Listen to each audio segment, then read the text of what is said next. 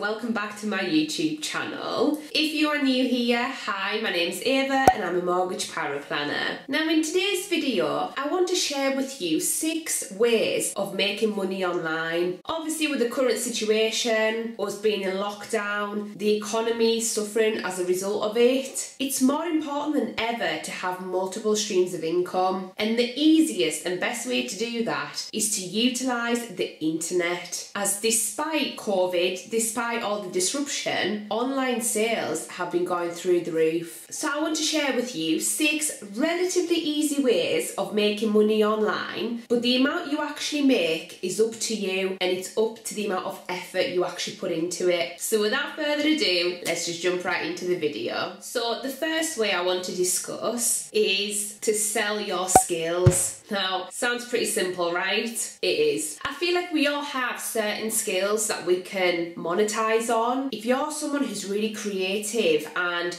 you're good at graphic design, sell it. If you're really good at writing, content writing is huge right now. A lot of companies do outsource that, so there is market for it. But even things such as landscaping, joinery, plastering, anything like that, you know, there's always the need for it. So if you're good at any of those things, by all means utilize it. And as I mentioned before, due to COVID, online has become the first port of call for a lot of people when they're looking for either a tradesman or a product. So I feel like it's easier than ever to actually attract potential customers, even if you are only just starting out. The likes of Facebook and Instagram have made it so easy to be put in front of your potential customers, whether it's by using paid ads or whether you simply ask your friends to share your new venture. Now the main thing to remember is to always remain professional, and I don't mean wear a suit. It just means the way that you conduct yourself and the way you treat your customers or potential customers. You know, make sure you treat them with respect so that they're likely to come back and they're likely to refer other people. So always provide a good service regardless of the situation. So number 2 is to utilise social media. We all follow social media influencers. So what is stopping you from becoming one? Okay, you might think I'm absolutely crazy right now. However, they started somewhere as well. So unless you start, you will never get there. And listen, I'll be honest, this isn't a quick fix. You know, you're not gonna become an overnight success. You're not going to instantly get thousands and thousands of followers. However,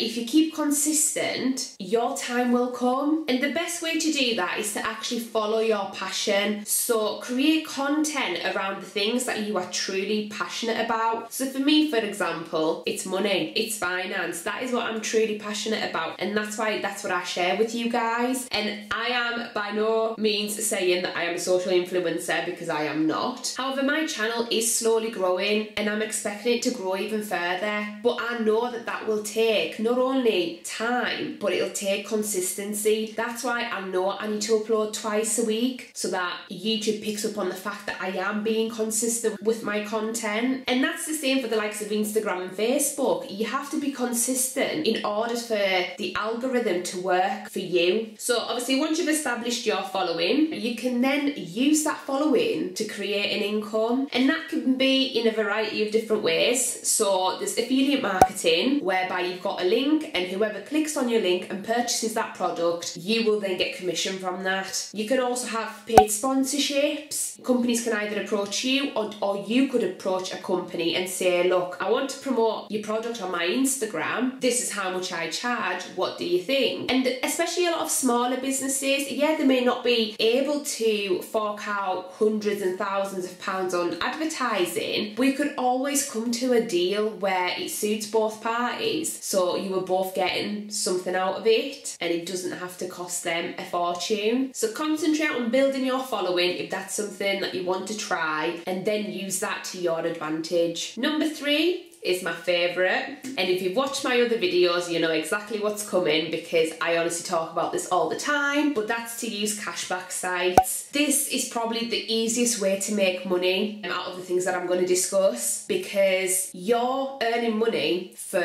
doing something that you're already doing. It's as simple as that. You know, when you're online shopping, you may as well get paid for that. And the likes of Top Cashback and Quidco have majority of retailers now providing you with some sort of cashback. It may not be a lot, but every little penny adds up. And if you want to see how much I've earned on Top Cashback so far, have a look at my how to save for the house deposit video, as I actually include a screenshot of my account in that particular video, just to give you guys an idea of how much you could earn. And I don't utilise it fully because 9 times out of 10 I forget to use it, which isn't great. So I've actually just downloaded the web browser extension to hopefully remind me to utilise the cashback every time I shop. But if you want to check out Top Cashback, I do have a link in the description box below, so do have a look at it, as it's definitely worth signing up. Now, number 4 is a bit of a, perhaps a strange one. I feel like it does require a lot of research. I personally don't get involved in this particular money making activity. However,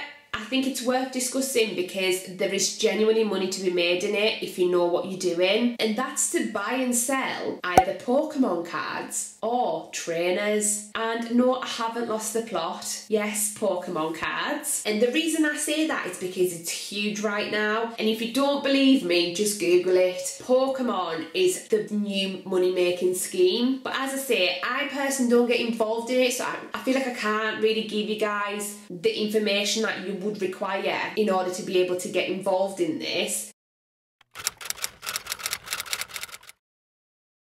However, give Dance the Gaming a follow on Instagram, as his knowledge is incredible and he'll be able to help you out if that's what you're looking to do, as one card could be worth thousands of pounds. Now, the other side of it is the trainers. I'll be a little bit sexist here, but if you're a guy, you're probably aware of this, whereas I wasn't for quite a long time. I wasn't until recently, really, where there's certain type of trainers that are really rare. So if you, for example, have the sneakers app from Nike, they will launch really rare trainers, so you can enter a draw and be in with a chance of picking a pair. However, it is quite difficult to get your hands on them, hence why they sell for thousands of pounds. But it's definitely worth looking into it and having a look how much you could potentially make on a pair by using the StockX app, as that's kind of the exchange for trainers and stuff. But once again, I personally don't get involved in that, so I cannot give you any more information than this. It's kind of for you to have a look at and see whether that's something you want to get involved in. But from what I know, you can make a lot of money from it, so it's definitely worth mentioning. Number 5 is matched betting. Now, I've personally tried this and I can honestly say that it does work. I've made about £300 or something from it, roughly, and it did take quite a lot of effort. I'll be honest, it did take quite a lot of effort, and it's only good for kind of a one-off income. I found it not to be sustainable purely because of how it works. And the way it works is that, you know how all these betting companies have got introductory offers, so place a £25 bet or deposit £25 and get £25 in free bets, stuff like that. So all of those introductory offers, that's how you make your money, because what you're in effect doing is you're placing a bet with them and then you're placing the opposite bet on Betfair, which in effect covers all outcomes. So either way, you're making a profit. And because you're then using the free bet, which is the profit making part, your money isn't at risk. Now, I won't go into too much detail on how this works, as that would be a video in itself, because there is quite a lot to cover and it can get a little bit complicated. So do check it out. I know there are a lot of videos on YouTube because I've watched them myself. And also do check out Profit Accumulator, as that's who I personally used when I was doing it. And yes, there is a monthly charge with them. However, the content that they've got makes it much easier to organise yourself and to make sure you're making the most out of the offers that are out there. And they also have training videos which allow you to truly understand the process. So one thing to bear in mind with this is it is time consuming. Yeah, you could make, you know, a few £100 in a month or two. However, when you look at it, it is quite time consuming, as you have to create multiple accounts with various different betting companies. You know, you then have to place the bet, make sure you're doing it the right way. It can just get a little bit messy, so it's worth looking into, as ultimately it is easy money, but it just depends whether you've got the time to do that. So the last way I want to discuss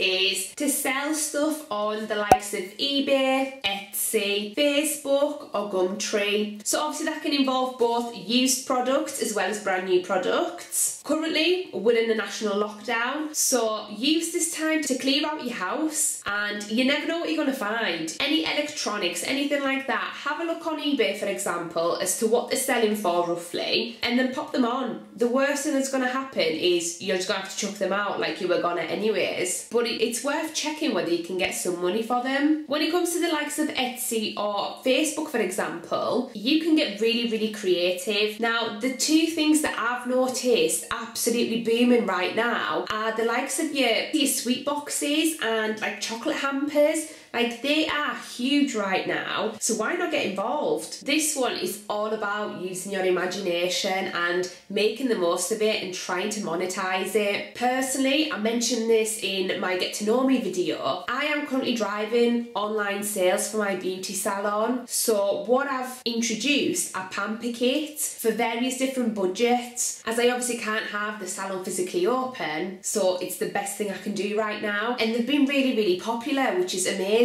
So I feel like there's a market for everyone and for everything. Just use your imagination, get a bit creative, and you never know, you might hit the jackpot with it. So these are just a few ways of making money online. There are obviously millions of other ways, but these are just some of those. I've tried to provide a range of different activities to allow you to make that bit of extra dosh, as I feel like it is really important to have those options. Some of the ways are obviously going to make you money faster than others, but ultimately it all comes down to the amount of effort that you're willing to actually put into it all, as that will ultimately determine how successful you are. You have to put the work in if you want to reap the rewards. It's as simple as that. So I hope you liked this video. If you did, please give it a thumbs up and also subscribe to my channel down below. Thank you for watching, and I'll see you guys on Monday with a brand new video. Bye guys.